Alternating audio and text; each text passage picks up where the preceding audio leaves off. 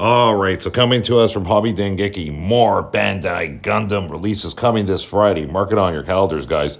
The camouflage colored gelgoog cannon used by the Chimera Corpse is now a Robot Spirits version anime figure.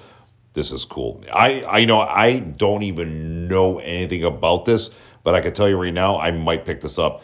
This is such a cool looking figure, man. Holy moly. The green and the kind of cream colors and the shield. This looks sick, man. This looks really, really cool, man.